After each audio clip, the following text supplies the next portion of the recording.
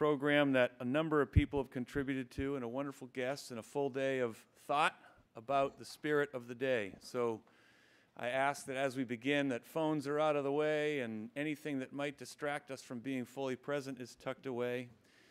And at the end of the service, we will have a special departure that Reverend Afori will say a little bit about in her benediction, but we will depart front to back for that. So I ask for your patience with that as we find our way out in a way that the group that's organized today's service has imagined. So thank you for being here.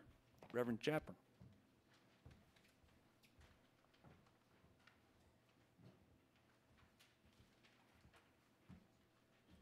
Thank you, Mr. Packard. As Mr. Packard says, we have a very special program today, and I want to thank Reverend Afori for all her work in putting it together, and thanks also to all the DEI prefects and the beloved community ambassadors for stepping up to take part.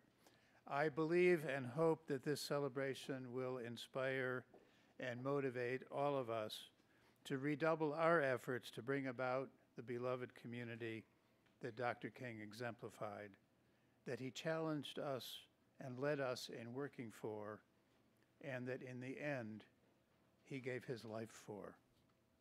So for our invocation, I invite you to join me in this prayer, which was written by Dr. King.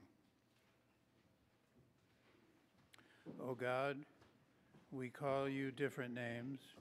Some call you Allah, some call you Elohim, some call you Jehovah, some call you Brahma.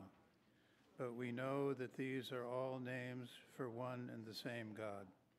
Grant that we will follow you and become so committed to your way that we will be able to establish in our lives and in this world a kingdom of understanding where men and women will live together as brothers and sisters and respect the dignity and worth of every human being. Amen.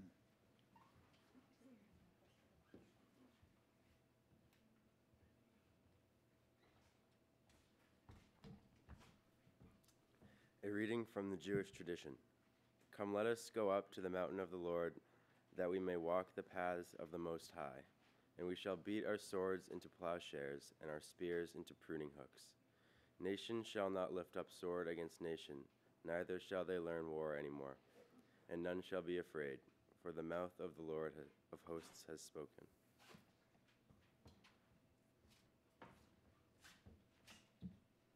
A reading from the Christian tradition. Blessed are the peacemakers, for they shall be known as the children of God. But I say to you that hear, love your enemies. Do good to those who hate you. Bless those who curse you. Pray for those who abuse you. To those who strike you on the cheek, offer the other also. And from those who take away your cloak, do not withhold your coat as well. Give to everyone who begs from you, and of those who take away your goods, do not ask them again. And as you wish that others would do to you, do so to them.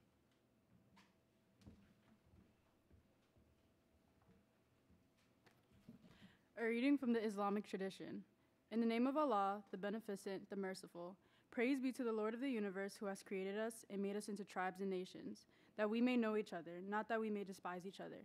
If the enemy incline towards peace, do thou also incline towards peace. And trust in God, for the Lord is the one that heareth and knoweth all things.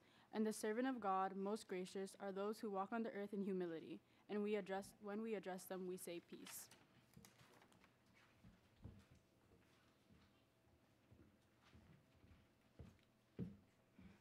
A reading from the Hindu tradition. O God, lead us from the unreal to the real. O God, lead us from the darkness to light. O God, lead us from death to immortality. Shanti, Shanti, Shanti unto all. O Lord, God Almighty, may there be peace in celestial regions. May there be peace on earth. May the waters be appeasing.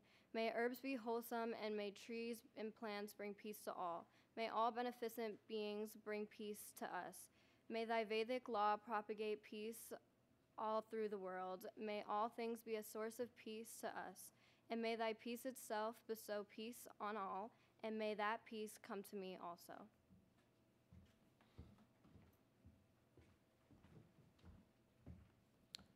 A reading from the Buddhist tradition. May all beings everywhere plagued with sufferings of body and mind quickly be freed from their illnesses. May those frightened cease to be afraid, and may those bound be free. May the powerless find power, and may people think of befriending one another.